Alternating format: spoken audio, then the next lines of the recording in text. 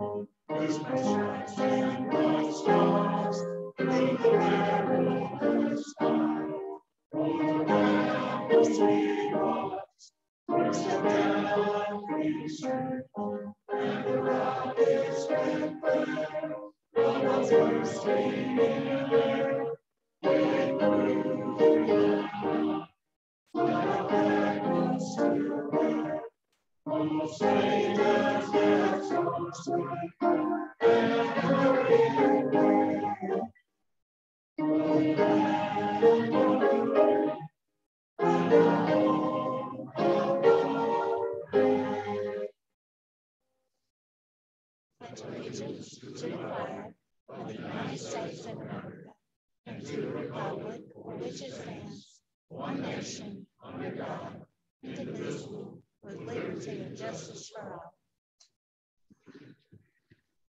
Thank you, guys.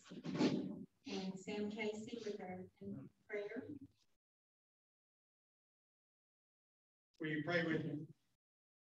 Dear Heavenly Father, in this world today, with all the crises going on, such as the floods, the hurricanes, the fires, the Afghan situation, we pray for your guidance, we pray for your wisdom, and we pray for your patience, because all of these things will come to fruition in the end. We ask that you bless this food, dry nourishment, and us to your service. I ask this in your name. Amen. Catherine is going to do double duty for us today. She's going to do Family of Rotary and Introduction of Guests.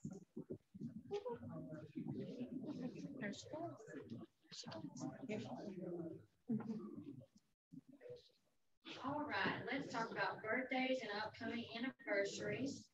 So for birthdays, we have Adam Williams, September the 2nd, Greg Hendricks, September the 3rd, Rosemary McKibben, September the 4th, Chris Pruitt, September the 5th, Jerry Atkinson, September the 5th as well, and Cal Whaley, September the 9th.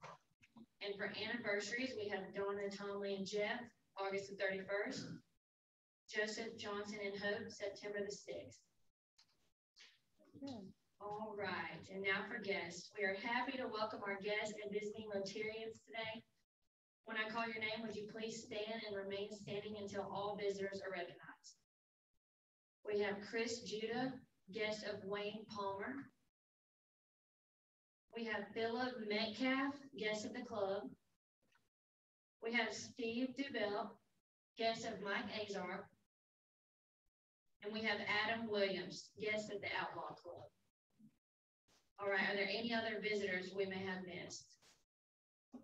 All right, if you'll just give a round of applause to our guests. Yeah. And now we're ready for Campascus, Cynthia. You're right there. I'm looking right now.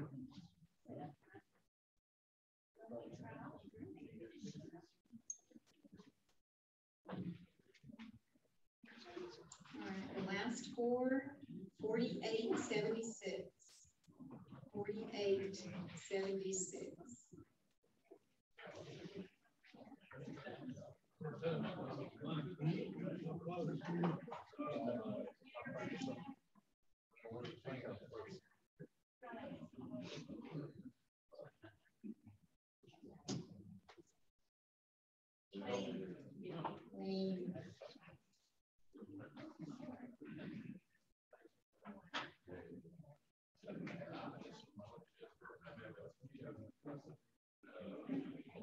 p.m. All right, we have a special announcement now. Josh and Mr. Metcalf, Bill Metcalf, are going to make an announcement.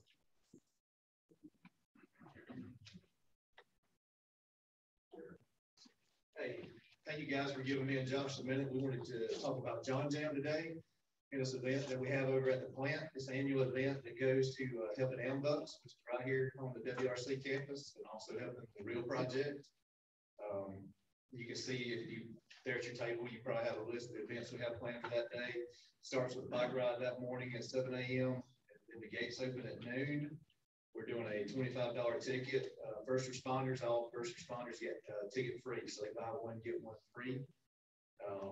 We're also doing some tailgating and gonna have some bands. I'm gonna let Josh talk about that. Before I talk about specifics, I did want to say a huge thank you. I've reached out to many of you about sponsoring this event and have had great feedback, and want to say thank you, Dothan Rotary, for supporting John Jam. As for the day of the event, Philip alluded to some tailgating. Instead, usually we have a chili cook-off for John Jam. This year, due to COVID and everything, we pushed it back to the fall instead of having it in the spring, and it's going to be tailgate themed. We'll have football going on, so we'll have a tailgating competition. So any of you, there's still plenty of time to sign up a tailgating cooking team.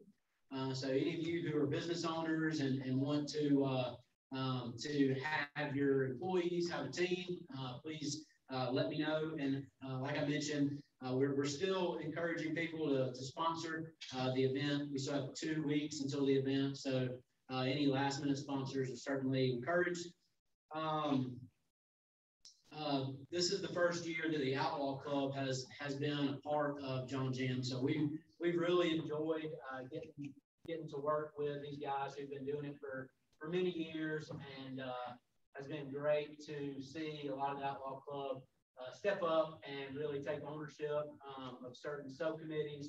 You know, a piece of Dothan Rotary Club is really helping and continuing this event, and hopefully make it a success this year. Let's see, there's continuing with John Jam, there is every year there's bands that play. This year we have 3 bands, 2 local bands, Los Locos and Glory Days will be playing, and then our main band there that evening is Longleaf Drive. They're out of like the 30A area, so we're looking forward to hosting them. Also, I just wanted to remind everyone that all profit, all proceeds from this event go to the Real Project here at WRC, and also purchase Ambucks bicycles. It's also a program through WRC for special needs kids. So we ask that you continue to support John Jam in any way that you can. Thank you. I did want to say for all the football fans out there that we're going to have all the games streaming live on big screens out there. So if you're scared you're going to miss your team, the big screen live that day. And to what Josh said, the Outlaw guys, they came and partnered with us this year, but it hadn't been for them, I don't know if John Jam would have kept going or not. So they really stepped in and took a major role in this, and I really appreciate it. Thank you, guys. Thank you.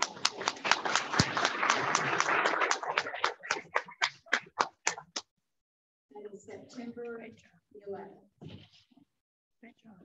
Right.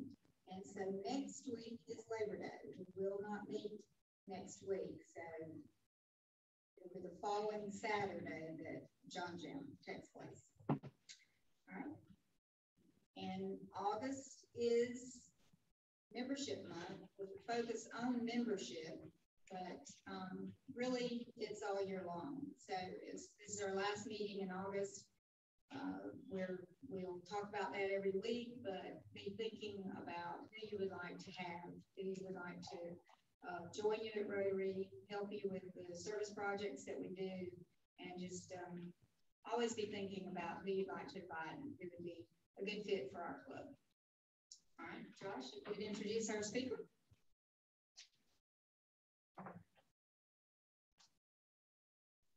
We're happy to have Mr. William Holman with us today to present. William Holman serves as the Executive Director of the Dothan Area Botanical Gardens. He came to the Gardens 2.5 years ago after 34 years of service to Landmark Park. He served as executive director of the park for over 30 years. William is a native of Dothan, graduated from Dothan High School, and holds a degree in history from Auburn University. After leaving Auburn, he earned a master's degree in environmental education while a student of the National Audubon Society Expedition Institute. This unique 2-year outdoor learning program led him across the country, learning about the outdoors while camping, backpacking, canoeing, and hiking in a variety of outdoor environments. He slept on the ground in a sleeping bag for 18 months and says his back still hurts. William is also a graduate of the Seminar for Historic Preservation, an intensive month-long training program held at Colonial Williamsburg in Virginia. William is married to the former Tammy Atkinson of Dothan, and they have 2 grown daughters, Anna and Caroline. If you will, please help me welcome William Holden.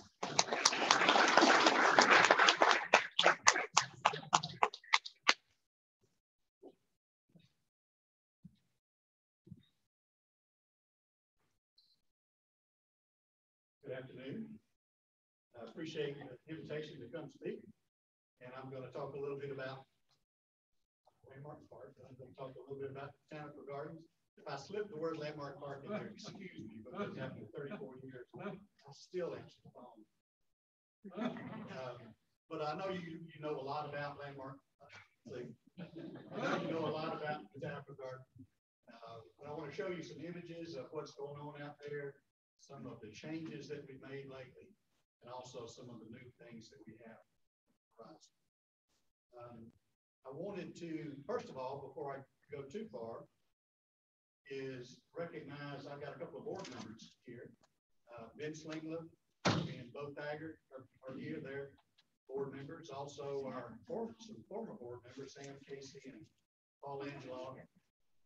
Paul especially did a lot of the heavy lifting for what we recognize as the most. But I appreciate the board having confidence in me to lead this project. Of course, everybody knows where we are. We're on Headland Avenue. We are adjacent to Landmark Park. We share a common property line. One of the things that amazes me, and I was next door for 34 years, but I didn't realize what all has happened to that park. So when I came, I was really amazed at what had been done, and primarily by volunteers. And we took basically a farmer's field and changed it into a beautiful place. One of the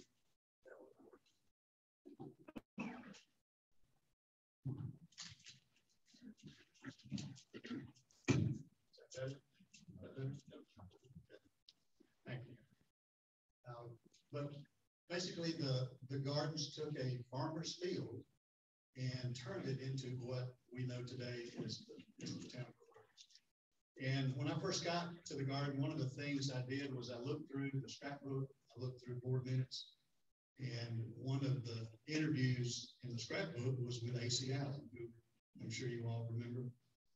And when we started, he was out there bush hogging on a tractor, cutting down weeds and that kind of thing. And basically the young girl from the Dothan Eagle was talking to him, and she said that he pushed his hat back on his head, and pulled out his handkerchief and wiped the sweat off his forehead and said, "Ma'am, you may not believe it, but one day we're going to have something beautiful out here." So it has taken people like that, people with a vision as to what you can do with a field and an idea and dedication. So really, the way I like to think about it is that the garden is a great representation of our community. And it shows what people can do when they believe in it. It's built by volunteers primarily. Today we have this last year, even though we were closed, or the Botanical Center was closed for 3 months, we still had visitors in a 9-month period from 44 states. And so they come from all over the country. And we had about 23,000 visitors just within that 9-month period. And as you know, the garden is made up of several, what we call pocket gardens that are all linked together through a paved walkway. We have the Asian garden, which you can see has the koi pond and the bridge. And this has almost become an iconic view of the garden. That's what people think of many times when they see that. We also have azalea gardens. I can't show all the different gardens that we have, but you know, these azaleas are what you have in your home, what we call evergreen azaleas. But we also have a growing collection of native azaleas. And these are the azaleas that were always here. The azaleas that you have in your yard were imported. They came from Asia about the 1830s or so to the U.S. But native azaleas have been here the whole time. They're just not as popular, not as easy to get, but they are beautiful. And we have a growing collection. Many of the old timers will say, that's not a native azalea, that's a wild honeysuckle. And you can see that the blossoms are very similar to a honeysuckle blossom, but it is a native azalea. Many of them are fragrant. Many of them are deciduous. They'll flower before the leaves come on. And we do have, by the way, I'm going to give a little commercial, we do have an azalea sale, native azalea sale, an online sale that starts September the 1st. So if you'd like to order azaleas, you can go online to our website. Members of the garden can start purchasing September the 1st.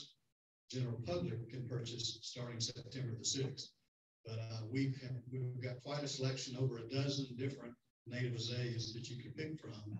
And we're working with the Azalea Dogwood Festival on this, and we'll be splitting the proceeds and working together on this as a project. But if you'd like to, you can join. If you're not a current member, you can join so you can get early shopping. We have a beautiful, beautiful rose garden, which I'm sure a lot of you have seen. And when I first got to the garden, some of the Rose Society members came up to me and said, now, William, you know we've got one of the best rose gardens in the Southeast. And I was kind of, okay, I know you're proud. I appreciate your interest in that. But we had a rose show not long after that. And all of the out-of-town judges came to me and said, William, they're not kidding. Y'all have one of the best rose gardens in several states. So I encourage you to come out. We could not have it without the Wiregrass Rose Society. And anyway, it is a sight to behold when it's in full bloom. So about mid-May or so, I encourage you to come out and take a look. If you've never seen 350 something roses blooming at once, it's worth the trip. Of course, we also have a tropical house, the Coleman Tropical House, that we're proud of. It has inside plants that you don't find here normally, plants from the tropics. Also the demonstration garden. Many of the gardens we have been adopted, thankfully. This is adopted by the Wiregrass Master Gardeners. And this little garden, there's about 18 raised beds there.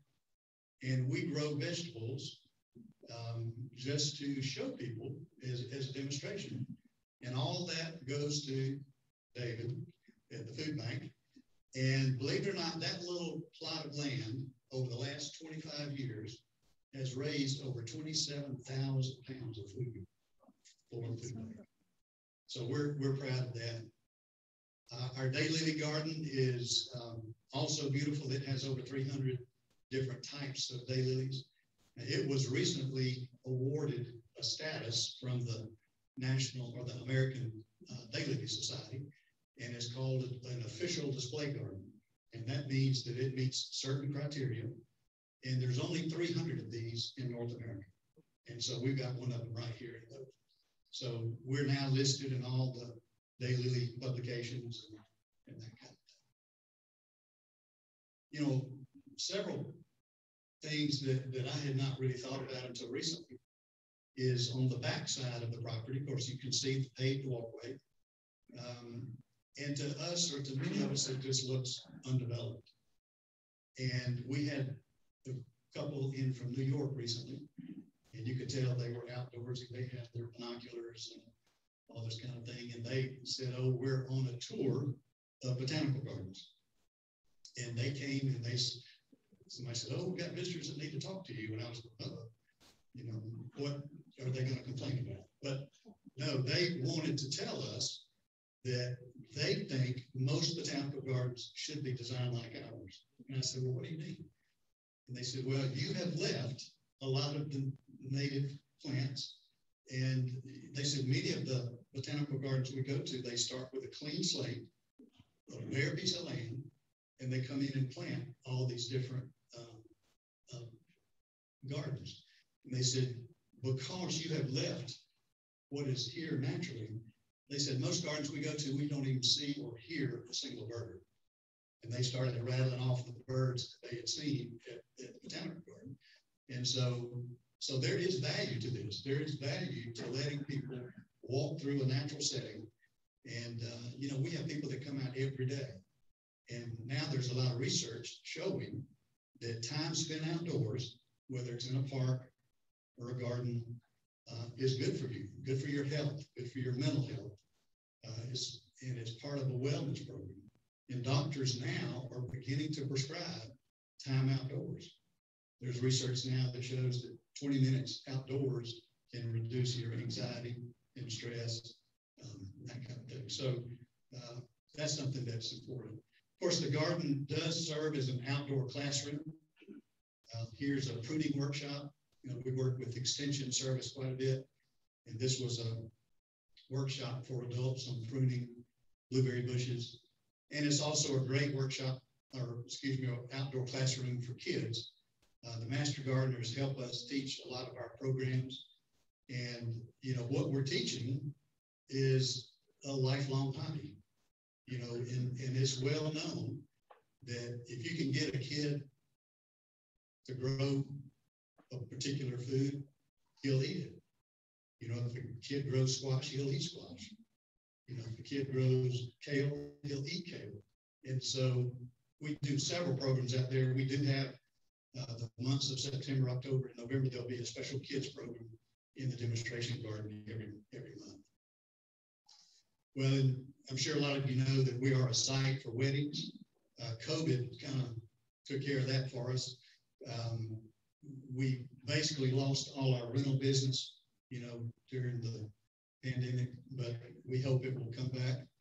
I know y'all are aware of the Ricketts Hall and because of your picnics and that kind of thing, but it is a great place for wedding receptions or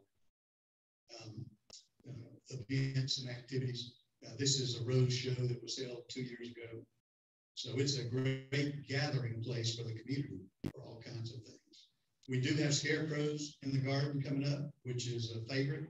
We have families that have kids in college that still come back for scarecrows because they grew up as kids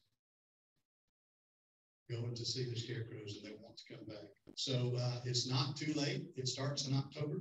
If you or your business or your church or your group wants to enter a scarecrow into the scarecrows in the garden, it's not too late to do that. This year, the theme is every day is a holiday. And there is a website. I'm sorry, I don't have it with me, but you can go online to our website. There's a website you can go to that lists all the different holidays. There's over 1,500 recognized holidays. And so we're looking forward to seeing what people choose. The Ralph Smith Memorial Golf Tournament is coming up, and you've got a brochure on your table. And I encourage you to participate, you or your business, or you individually. We encourage that. That is one of our major fundraisers for the garden. And whether you're a golfer or not, there is a way that you can contribute and become in the category Friends of Ralph Smith. And I don't know if Ralph in this club. You know, Ralph loved the garden, and his family have done wonderful things for us. And this is a great way to pay tribute to Ralph and his support of our community, as well as the garden. It won't be long before we have to start putting up Christmas lights. This is a huge project. Our Gardens Aglow, which will be every Friday and Saturday night from Thanksgiving to Christmas, or through Christmas Eve, I should say. We will start on that. We encourage folks to come and enjoy the gardens. It is a walking adventure through the gardens, and it's a really amazing thing. Of course, we do have our annual plant sale in the spring, which is also another fundraiser for us. And we have a new activity that we'll also do in the spring called Egg Quest. We have different 4-foot eggs scattered throughout the garden in different schools, different individual artists in the community, different churches and different groups paint Easter eggs and scatter them through the garden. But let's talk about the things that have changed, the things that are new for the garden. One that I'm sure you're aware of, there is now an admission fee to get in the garden. For 25 something years, it was free. And we just can no longer afford to do what we do for free. There are free public gardens in the nation, but they're all pretty much sponsored or underwritten by cities or universities or sugar daddies. And so we have a very modest admission. Kids 15 and younger get in free. Garden members get in free. But if you're 16 or older, we ask for a $5 fee to get in. So, and again, we hated to do that, but it's something that we had to do. It is very expensive to run a botanical garden. That grass does not cut itself. And so that is something we had to do. But we did, to offset that, we participate in the Connect Pass program through the library. So if that $5 fee is a problem, all they have to do is carry their library card to the downtown library, and they can get a pass that will allow them into the garden. So there's a limited number of these every month, but people do use them, and it is a way that we're not keeping anybody out by charging this admission fee. One of the charges that the board gave me was to raise the visibility of the garden. Thanks to Wiregrass Foundation and Durden Outdoor, we now have billboards scattered throughout town. You may have seen these. We also now have them in some of the surrounding towns. So we appreciate their support for that. One of the other things that we're doing now is we have a new focus on native plants. We're going to start bringing in more natives, and there are really beautiful, beautiful native plants that you just don't see. You know, they're just not as readily accessible at local nurseries, but they are adapted to our area. And so you're going to see us bringing in more native plants. These are pitcher plants. South Alabama and Northwest Florida is the center of the universe for coniferous plants, pitcher plants. There are some pitcher plants that are found in Alabama that are found nowhere else in the world. And so people come to Alabama to see these. So it's part of our natural heritage and something that we are going to put more emphasis on. If you don't know about pitcher plants, basically the leaf has formed a tube, and the plant it'll collect the rainwater, and it puts out a pheromone, and insects land on the lip of that and fall down in it, and they can't get out. And so that's where the plant gets its nitrogen. It's a coniferous plant, just like a Venus flytrap and other types. So, but they're very unique and very common. I shouldn't say common, but there are a lot that are found in Alabama that are worth educating the public about. You may know about our picnic shelter. This was done really right before I arrived. And so now we can have birthday parties and family reunions and that kind of thing. So we're proud to have it. We've also focused on visitor services. We now, again, thanks to Wiregrass Foundation, have directional signage in the garden. We have reconfigured our parking lot, and there are other things that we're going to do, one of which is we will soon be putting up a lot of educational signs so that you can learn about coniferous plants, or you can learn about daylilies and not just see them, but learn something about them. So we'll be putting up a lot of educational signs in the near future. We're also doing things in the garden that we haven't done before, like concerts. We had to unfortunately cancel our concert early in the summer because of rain. Just talk loud. Just talk loud. But we're doing concerts in the garden. The Army National Guard has performed before. Last year we had to cancel because of COVID, but we will continue to do more of those. We're even doing yoga in the gardens. The wedding garden is a nice kind of secluded part of the garden where people can do that. We'll be doing that once a month. We'll have an 8:30 class and a 5:30 class. And the folks that have done it really enjoy it. Testing. All right. Thank you. I'll keep talking. We now are getting state funds. We are very proud to receive a state allocation. I don't know if Paul is here today, but Paul Lee and other members of our local legislative delegation have enabled us to get into the state budget, which is helping us in our operations. Obviously, I need to tell the photographer to count to 3 before they take the picture next time. I didn't suck in my belly. So, one of the biggest changes, though, is that we have finally created a horticulture department. We only have 2 full-time employees, myself and the office manager, and we have a part-time worker that mows grass, and we have volunteers, but we have always needed a horticulture department, people with training and background and knowledge about ornamental horticulture.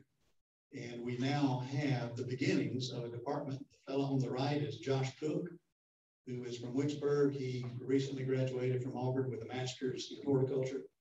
And then to his right is Caitlin Clark, who is a master gardener and also has a degree. She knows more about herbs than anybody would ever want to know. And so, they're not full-time, they're both part-time, but it is a start. And so we will begin to be able to do things more than just cut the grass. As far as the future, some things that I would like to see. One is I'd like for us to consider recreating a longleaf pine wiregrass habitat. If we can get some land next to us. You know, the diversity in a longleaf pine area is unbelievable. It ranks up there with the rainforest. Actually, it's right behind the rainforest. And this is what the early settlers saw when they came to our area. Nobody really understood the biological diversity of this habitat. It's pretty much all gone. It's 98% gone. There's about 2% left. And it stretched from South Virginia all the way to East Texas. And it's gone because of development and the lack of fire. It's a fire-dependent ecosystem. And it really has a story to tell as far as plant life. So if we can get some adjacent property, that's something I hope we can do in the future. I hope we can put a bridge in. It won't be this nice, but we have 15 acres on the other side of the creek. There's a creek that flows through our property, and there's 15 acres on the other side that are unusable because we have no access. So hopefully one day we'll be able to put in some type of boardwalk or bridge and can create a new or additional trail system on the other side of our property. Something we're working on right now, this is not for sure, but we have a consultant that's working with us on this, and that is to put in a seasonal butterfly house. And so this is not a Callaway Gardens style butterfly house. This is a screened structure. They are popular. A lot of places have them. You basically plant all your nectar plants and host plants, and you put a screen over it, and then you purchase butterflies and release them. And it becomes a living habitat. And, you know, people that don't like bugs like butterflies. And so what we're hoping is that this becomes a draw to the garden. Our consultant on this is Harvey Cotton. If any of you know Harvey or heard of Harvey, He is the former director of the Huntsville Botanical Garden, and he built the largest one in the country at the Huntsville Garden. If you're ever up there, it's worth a visit. But board has not decided for sure on that. We're still in the feasibility stage, but we're hoping that that's something that we can do. I feel certain that when COVID's over, we'll be able to attract schools and visitors and that kind of thing. So that's something that we're looking at. Okay. But whatever we do, it does take volunteers. And we are indebted to our volunteers. Again, the garden is here because not only of volunteers, but because of the generous support of the business community, the support of a lot of you. I'm sure some of you are members, but it takes the getting on your knees and pulling weeds and getting your hands dirty and that kind of thing. So that will always be a big factor in the garden is volunteerism. And I hope that you'll consider supporting us in some way, whether it's through the golf tournament or through membership. There's some membership applications on your table, or becoming a volunteer. There's a lot of ways that you can support the garden. And one thing I didn't mention is that there's only 5 public gardens in the state. And Dothan's lucky to have one of them. Matter of fact, people in Montgomery are pitching a fit. They're saying, well, how can Dothan have one and we not have one? So there's a group in Montgomery trying to build a botanical garden. But again, it's something that I think we can be proud of as a community. And again, we're drawing people from 44 states. So, but again, I just encourage you to come out and visit, be a part of what we're doing. And again, I know you all have your spring picnic out there, and I hope you'll come back in the spring and hope that you'll join us in our effort to build a great botanical garden. Thank you all.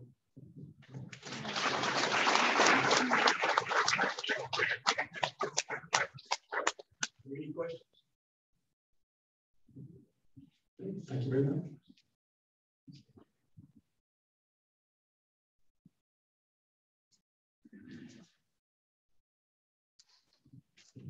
So thank you for that. And we truly do have something to be proud of with the botanical gardens. I like the Christmas lights, and I like the scarecrows. I don't like bugs, but I like butterflies.